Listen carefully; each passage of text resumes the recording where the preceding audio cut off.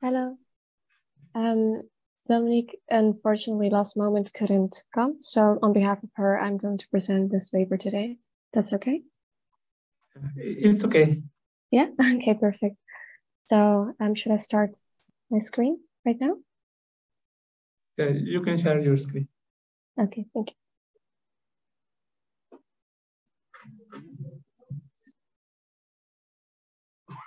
Perfect. In that case, I'll start right now. So first of all, thank you for giving me this opportunity. Today and good afternoon, I think it's afternoon there. First of all, our paper is the second order adaptive neural network model of dreaming and creativity, which I'll present today. And before I will introduce my topic based on an example, because you probably know the benzene structure thought by or made by Kekulé. He allegedly dreamt about this structure in a cabin. This dream can be considered a creative dream. Previous reports have also shown us that these types of creative dreams, so dreaming about something and then using that content to solve a problem, occur about 8% of the time, which is actually quite big. And even though the prevalence is relatively high, there is actually not that much research about this topic or phenomenon. So this is why we took it upon us to try and create a model about it. That was the introduction. Next, I'm going to talk about mechanisms, our model that we designed, simulations, analysis I do not have in here, and the discussion. So first of all, we define dreaming as a series of activated mental images as internal or mental simulation with hyper-associative characteristics, such as you have different types of contents sparsed in your head that are non-obviously connected to each other, but this hyper-associative characteristic means that it could be connected to each other, even though it does not seem plausible. For example, relating an ape to iron. This can be seen as creative or associative thinking. Creativity is defined as the ability to combine associative elements, which means to create a new combination using previous experiences. So also a sense of associative thinking. We found in our literature that there are similar brain and cognitive processes. The ones that we included in our model are that there's an increased striatal dopamine concentration, which facilitates cognitive flexibility and cognitive exploration, which is defined as associative thinking. And this concentration is actually increased in striatum during dreaming.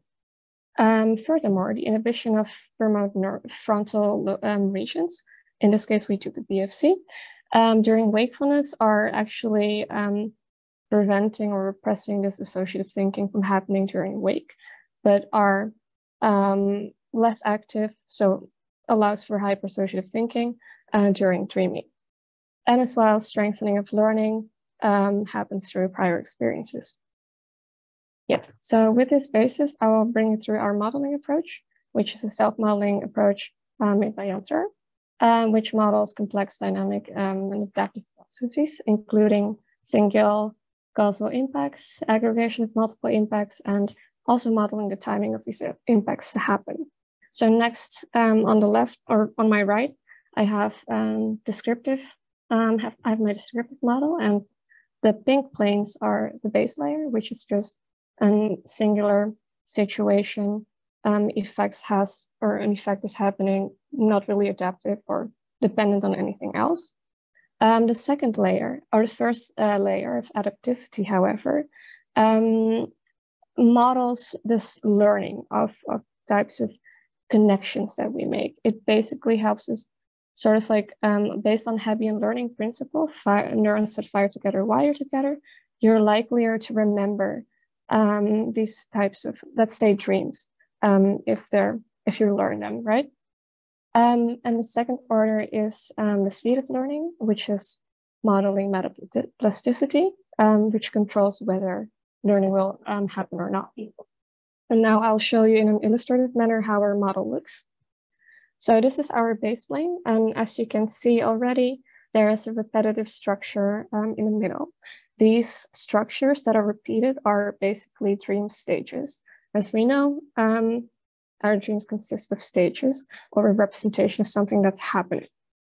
I want to illustrate that these two BBs mean problem stages. So there's a problem in the wake that someone has. And during a dream, we'll get to some type of solution. Let's do that. So the first, I'll explain how this system works, because it is essentially a mental simulation of our dream. And you can see that there's a choice being made here. This is a mental simulation or mental image of our dream, which leads to a choice process. And reality is probably much, much more chaotic than this. For clarity, we made it more simple. We have, for example, we have a choice between eating ice cream or riding a horse. We assumed in our model that based on personal biases, we automatically choose one over the other. Therefore, in this model, we chose the images, or let's say states right now, to model the simulations. So what happens over here is that, okay, we chose this stage. For example, we choose to eat ice cream. There is a bidirectional arrow between these two choices because it's a winner takes all principle. Once eating ice cream, the idea of eating ice cream is more attractive. It activates more, therefore will probably simulate that mental image in our dream stage. Yes, so in this case, the result of this is eating ice cream. And that process continues on the multiple stages of our dreams. As you can see in the front here, this is the prefrontal cortex, or the frontal regions of our brain that we assumed based on the literature that kind of represses, represses the dream stages to allow for hypersociative thinking or an increased chance thereof. The WS state means wake state, and the DA is the dopamine, and the SS is sleep stage. As you can see here, when we're asleep, it represses has a repressed effect on the frontal regions, but it has an increasing effect on the dopamine, which I'll show in the next part, which is the first. If I can press next. Yes, the next part is the first order of adaptivity. It's not very well shown here, but there's an arrow going from dopamine to the TPS, which is an adaptation of the thresholds of the preparation states that you saw before. Also, these preparation states means the preparation for this imagery of eating ice cream, for example. This lowers the activation states, which means if there's a lower activation threshold, it means that there's a higher chance of this state, or that PS state of eating ice cream increases, therefore you'll imagine that dream. And that's further repressed by the dopamine, and therefore it decreases all of these chosen states. The next one is based on Hebbian learning principle, the W states, which basically include learning, as well as remembering or retention of that learning of these states that we chose, one of which is the eating ice cream, once again. The last layer we have is the second order adaptation. We found in literature that actual dream recall is very much associated with remembering your dream. So this MW state means the retention of or remembering those dream stages that we talked about before, which relate to all the chosen stages we had. And the HW stages, again, represent whether there will be learning. So if they were not here, there probably wouldn't be any learning at all. This is the entire model. And as you can see, as I described before, there is a connection from the minuses over here, but this minus should be there from the dopamine to the thresholds or adaptation thresholds, which then lower all these chosen preparation states for the dream stages. Okay, so the first simulation that we did was with dream recall. To illustrate our model, I basically have these problem states. This is all during wake, all between here. And this is the sleep state. So a person occurs one problem, dreams at some point, and at another point in time, let's say 24 hours later, that they reoccur or the problem reoccurs. So they will have to think about the problem again. This shows the biological underpinnings that I spoke about before, which is the increase of dopamine in the striatum, as you can see here, the lowering of the thresholds of the preparation states that I spoke about, and the repression or decrease of frontal, let's say, repression on the preparation states again. Here we can see within the dream state, what happens is the activation of the mental simulations of these dream stages, one of which, again, eating ice cream. Underneath here, you see activation of the choices that weren't made. But it's important to show this because it shows that these choices were considered by us in our sleep, but the others were chosen as well, as you can see by the high activity. Most important here, these are the W states, which then you can see they continue being very active or remembered, even during wake. Also when the second problem is reoccurring. And most importantly, we also modeled as an outcome the solution. Let's say there is a solution in our dream that we had before, which is over here. We will forget about it during the day because we don't necessarily think about our dream, but once the problem reoccurs, we will again think about our dream, and because the connections were so strong, we remember again, oh yes, this was the solution to my problem. Next part was without dream recall, and you can see it's already quite different. Most importantly are these W states, which show they weren't as active as we saw before. And even when the problem is being recalled again, we just don't remember it that well. But important to see is that during the dream, we did come to a conclusion. So we did have a creative dream, let's say, but because we don't remember it and don't recall it, we also don't come to the conclusion again, even if we're confronted again with that problem, because again, we do not remember it. And then next, conclusion discussion.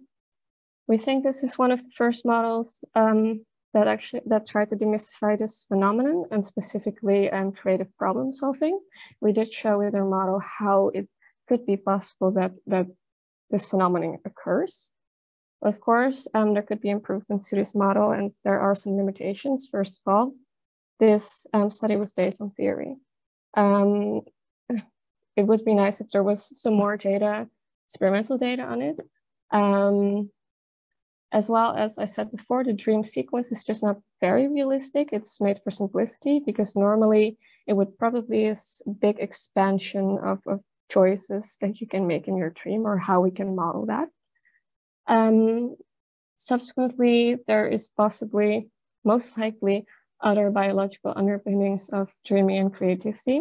And I specifically want to note that we use the BFC as an assumption or as a ground region in this paper, but there's a high possibility, or it's possible that that's a more specific reason or region that is inherent to this phenomenon. And also approach-related traits, such as how open am I even to use this dream to solve my problem, for example. But overall, we think this is a good foundation to demystifying this phenomenon that may have led Kekulé to thinking about the benzene structure, as well as how we might think about solutions in our dreams. So that was our paper. Thank you for listening. Do you have questions?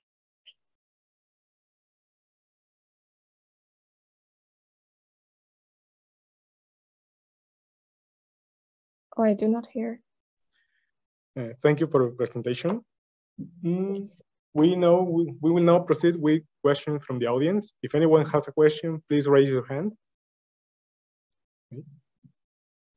I have a question. Yes. I have a question about it's quite promising modeling. About your last comments about regarding the improvements, I was thinking in this realistic.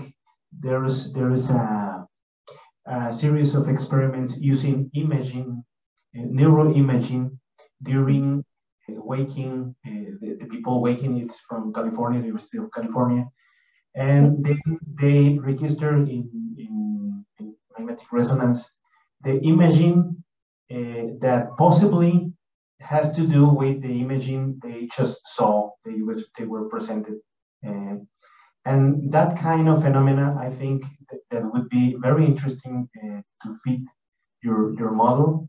And the other stuff that I was thinking is when you said about this more realistic neuroscience data from neuromodulatory incomes, inputs, outputs would only add to the possibility. But I was thinking that not just the possible decisions, but the using of data from images, representation of images could be very interesting for your work.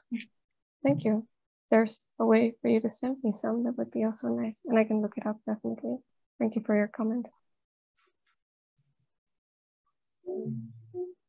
Any other questions? I also have a question. Yes. Do you think that with this model that you're used, it is possible to represent a dream where different things happen at the same time? Because it seems that you're always putting things in sequences, but I was wondering if you could represent something that are happening at the same time. Yes, because our dreams are kind of in shambles usually. I think there could be a possibility. I wouldn't know how to answer it specifically right now, but there are modeling techniques for that to happen at the same time, for multiple outputs to happen in, for example, one stage of dreaming. So I think my answer is yes, it is possible. But how? I could not answer right now. Okay, thank you.